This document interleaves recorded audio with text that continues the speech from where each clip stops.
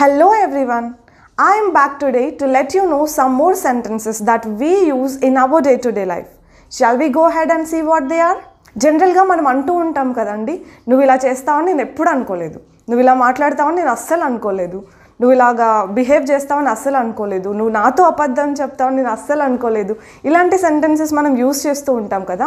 So this is what exactly we are going to learn today. ఇలాంటి సెంటెన్సెస్ని ఇంగ్లీష్లో ఎలా చెప్పాలి అని ఈరోజు మనం చూద్దాం. సో నువ్వు ఇలా చేస్తావని నేను అస్సలు అనుకోలేదు అనాలంటే ఐ నెవర్ థాట్ అని స్టార్ట్ చేయొచ్చు. I never thought you would do this. Would is must. Okay, I never thought you would do this. నువ్వు ఇలా మాట్లాడతావని నేను అస్సలు అనుకోలేదు. I never thought you would speak like this. అతను అబద్ధాలు చెప్తాడని నేను అస్సలు అనుకోలేదు. I never thought he would లై. ప్రనౌన్స్ మన ఇష్టం కదా, any pronoun can be used. A pronoun అయినా యూస్ చేయొచ్చు. నేను అనుకోలేదు అంటే ఐ నెవర్ థాట్, అతను అనుకోలేదు అంటే హీ నెవర్ థాట్, మేము అనుకోలేదు అంటే వీ నెవర్ థాట్. ఓకే, మనం ప్రనౌన్స్ చేంజ్ చేసి రకరకాలుగా ఇలా సెంటెన్సెస్ ఫామ్ చేయొచ్చు. నేను ఎప్పుడు అనుకోలేదు ఆమె ఇలా మాట్లాడుతుందని. I never thought she would speak like this. నేను ఎప్పుడు అనుకోలేదు వాళ్ళు మనల్ని చీట్ చేస్తారని. I never thought they would cheat అస్. అతను నాతో అబద్ధాలు చెప్తాడని నేను అస్సలు ఎక్స్పెక్ట్ చేయలేదు, అస్సలు అనుకోలేదు. I never thought he would లై. ఇలా చెప్తాం. అతనికి ఒక గవర్నమెంట్ జాబ్ వస్తుందని నేను అస్సలు అనుకోలేదు. మేము ఒక ఇల్లు కట్టుకుంటాం కొనుక్కుంటామని నేను అస్సలు అనుకోలేదు. I never thought we would buy a house. I never thought he would get a government job. ఇలాగా మనకి ఇష్టమైన ఏదైనా ఒక థింగ్ ఉందనుకోండి, అది పోతే మనం అంటుంటాం కదా, ఇది పోతుందని నేను అస్సలు అనుకోలేదు, దీన్ని పోగొట్టుకుంటానని నేను అస్సలు అనుకోలేదు. ఎలా అంటాం? I never thought I would lose it అని అంటాం. సో నా గురించి చెప్పాలంటే I never thought I would teach English. Forget about teaching, I never thought I would speak English.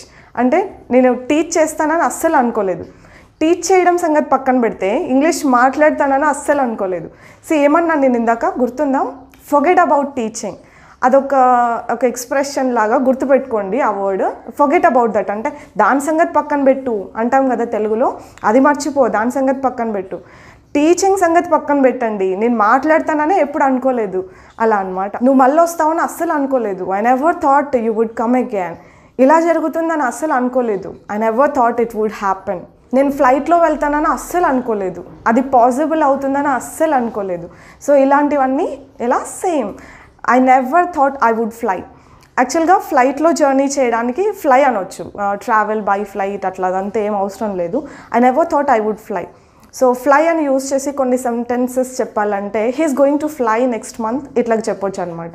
So ఫ్లైట్లో ట్రావెల్ చేయడాన్ని ఫ్లై అనొచ్చు. ఫ్లై అంటే ఎగరడం కాదు. సో అది పాసిబుల్ అవుతుందని అస్సలు అనుకోలేదు అనాలంటే I never thought it would be possible అంటాం.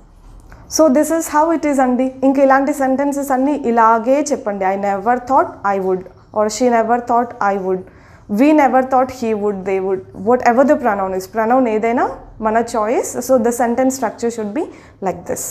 That's it for today. I'll see you with some more sentences next time. Take care until then. Keep practicing, keep learning. Bye bye.